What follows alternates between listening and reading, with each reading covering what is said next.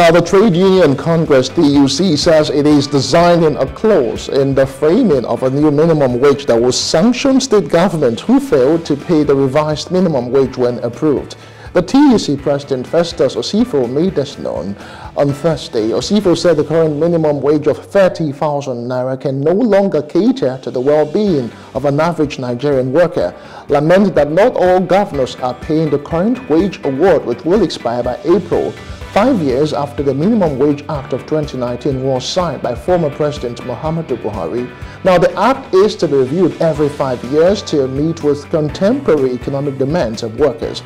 He said the sanction will require that the Federal or Federation Account Allocation Committee directly pay workers in states where government default on the payment of the new minimum wage when agreed on by labor unions, federal and state government, as well as the organized private sector.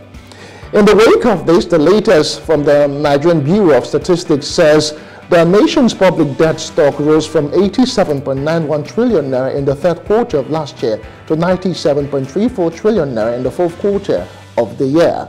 In its Nigerian domestic and foreign debt report for the fourth quarter of last year released on Tuesday in Abuja, the NBS said the nation's public debt stock, which included external and domestic debt, grew by 10.73% on a quarter-on-quarter basis.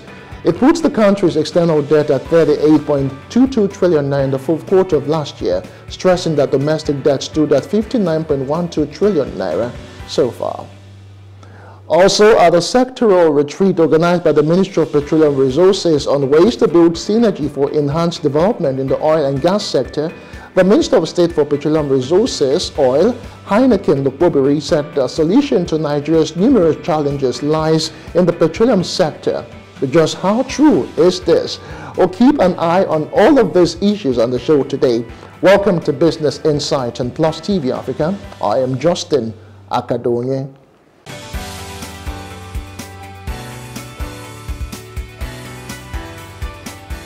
Welcome back. It's still Business Insight and Plus TV Africa. I have my guest right now, Mukhtar Mohammed, standing by to discuss all of these issues with me. Good morning to you, Mukhtar. Good morning. All right, let's start with the issue of this minimum wage. The TUC President Festus Osifo is calling for sanctions for states that are defaulting in their payment. He said the sanction will require that the Federation Account and Allocation Committee, that is FAC, directly pays workers in state where governors default on the payment of the new wage when agreed on by labor unions, federal and state government, as well as the organized private sector. But the thing right now, Mukhtar, is that this issue of minimum wage has been on for quite a while. We have been looking at it, and it's supposed to be reviewed every 4 years. But you have followed all the high points on the committee meeting and several suggestions that have come out of them. Let's talk about this defaulting state, for instance. Some are not even able to pay the 30,000 naira after all these years. What happens right now with Labour pushing for more than 300% increment at different public hearings? Some have said 60,000, some have said 70, even had gone as much as 700 to 300,000 now. So what do we do with all these present realities? Yes, Justin, we need to look at the minimum wage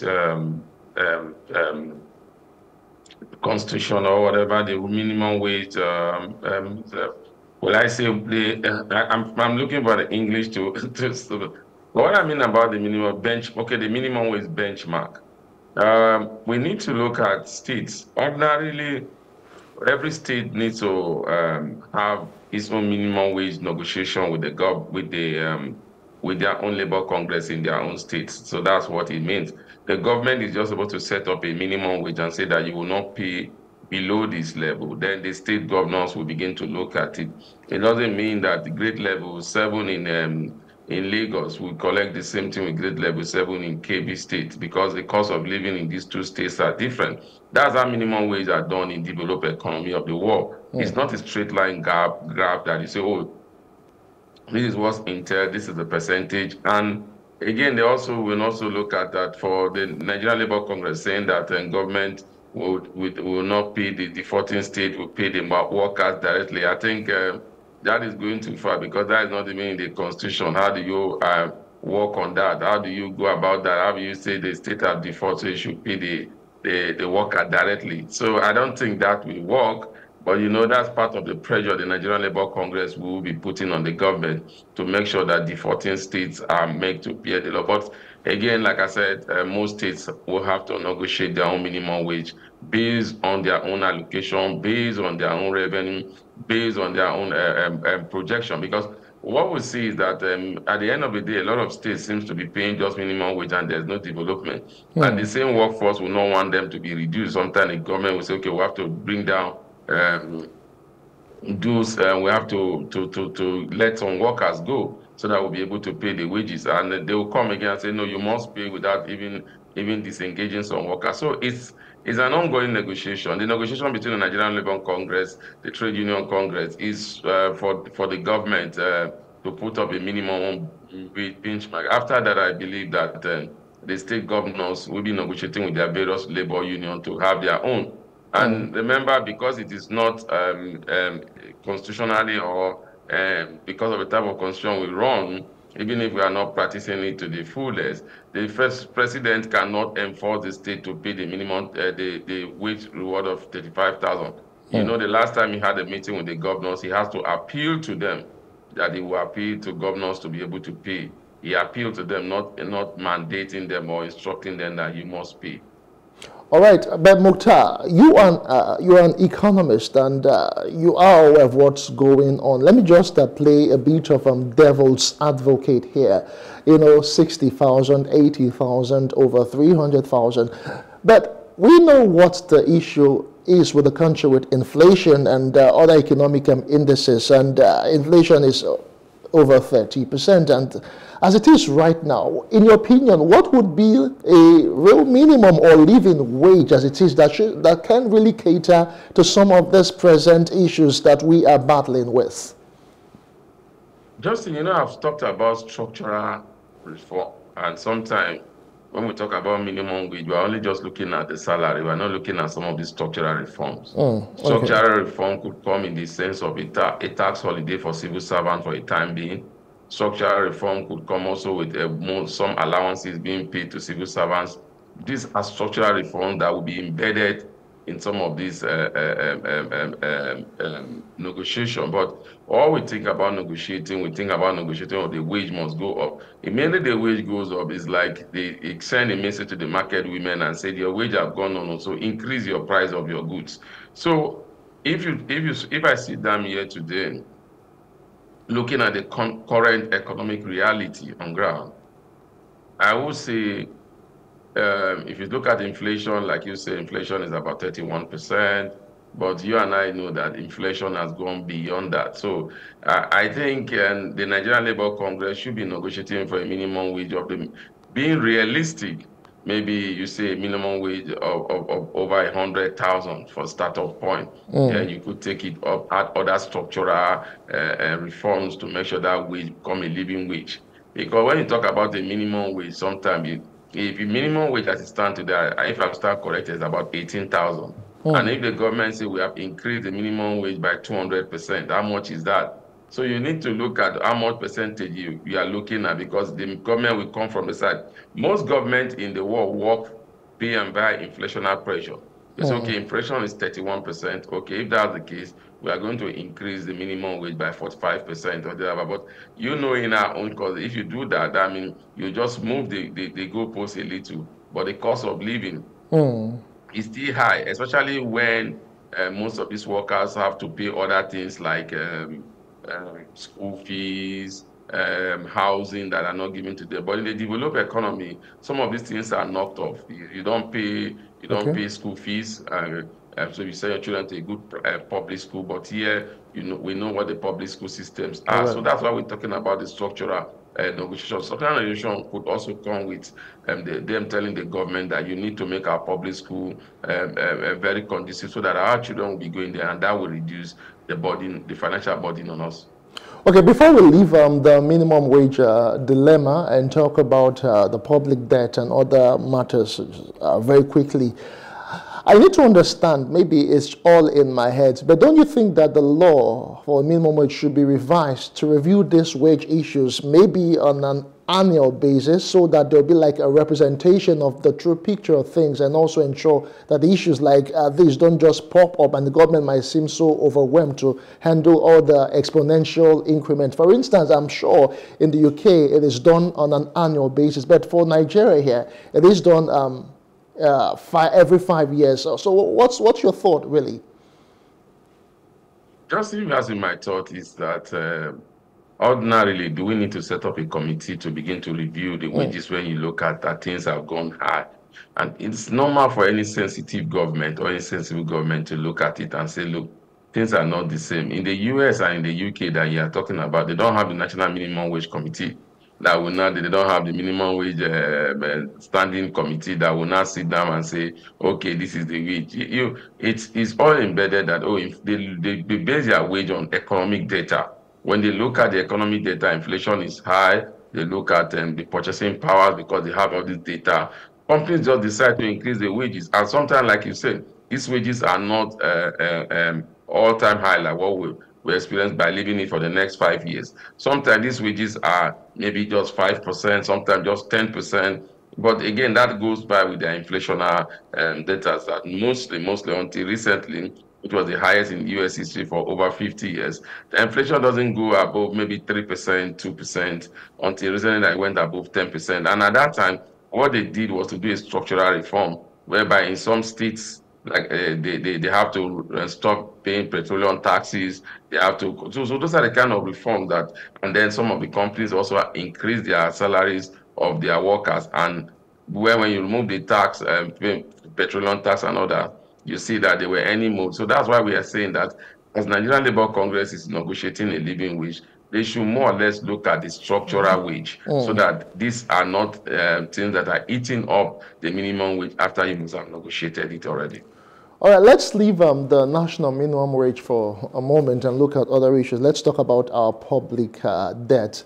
So far, the latest data from the Nigerian Bureau of Statistics says that the country's public debt stock rose from 87.91 trillion naira, which represents about $114 billion in the third quarter of last year, to 97.34 trillion naira, which is about $108 billion in clear terms. That's for the fourth quarter of last year.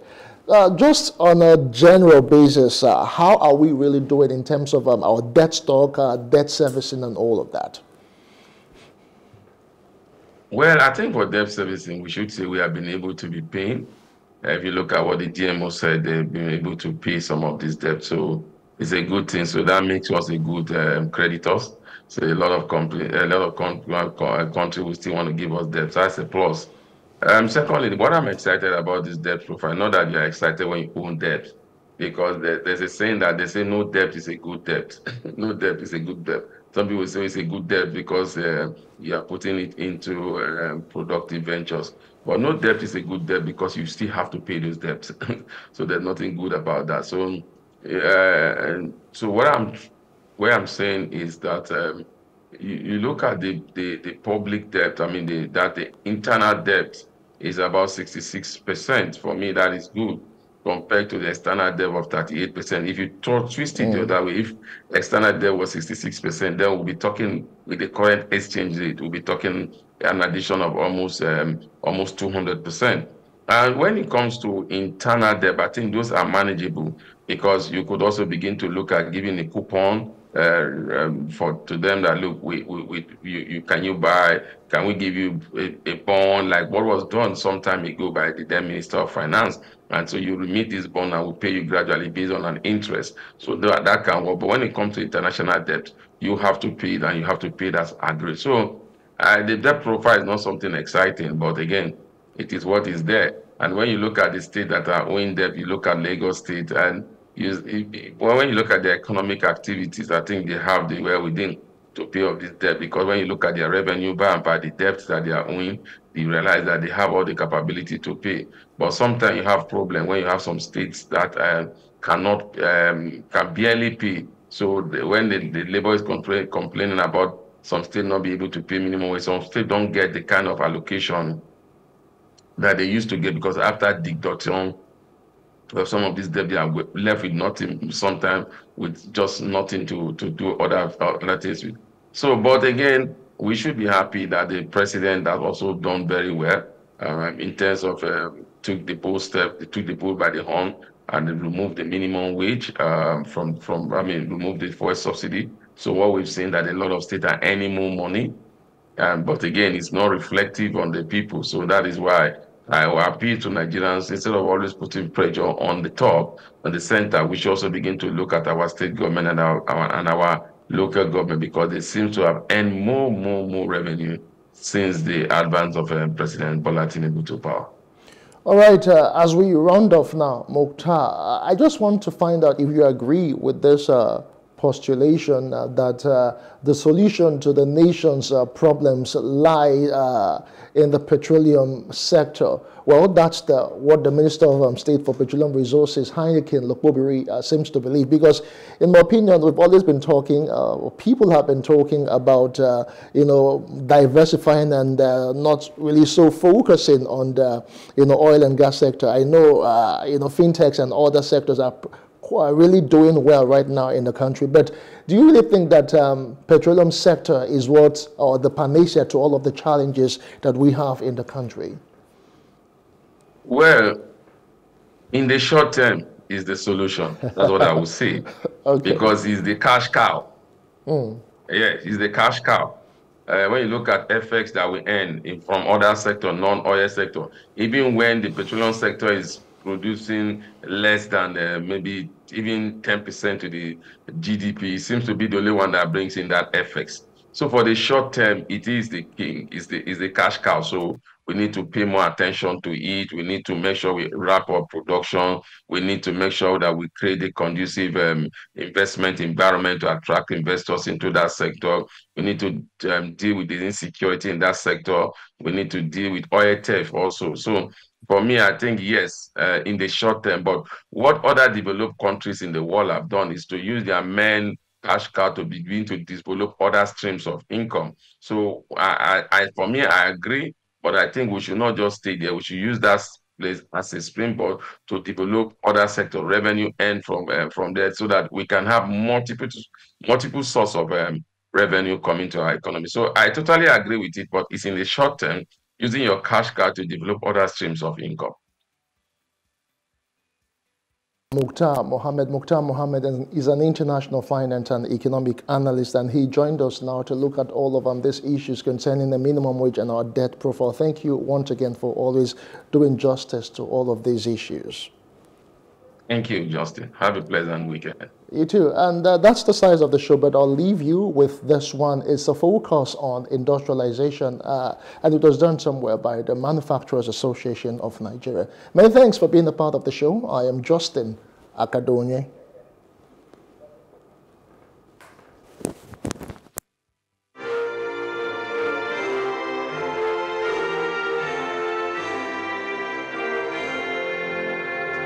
Captains of industries, organized private sector, the United Nations Industrial Organization, UNIDO, and the federal government, among others, have converged on this whole.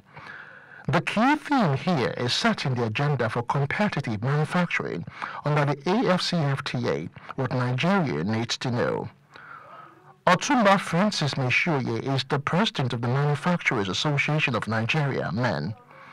He hits the ground running by lamenting the slow rate of industrialization in Nigeria and the challenges affecting the performance of manufacturers. Other speakers believe that the AFCFTA can be achieved if stakeholders address the challenges affecting the nations. We need to develop the right strategies and concerted efforts to position our economy as the #1 manufacturing hub of the African economy. Evidences from several parts of the world, including China, United States, Japan, Germany, South Korea, have shown the importance of manufacturing sector in building a resilient economy. The AFCFTA is not just an agreement.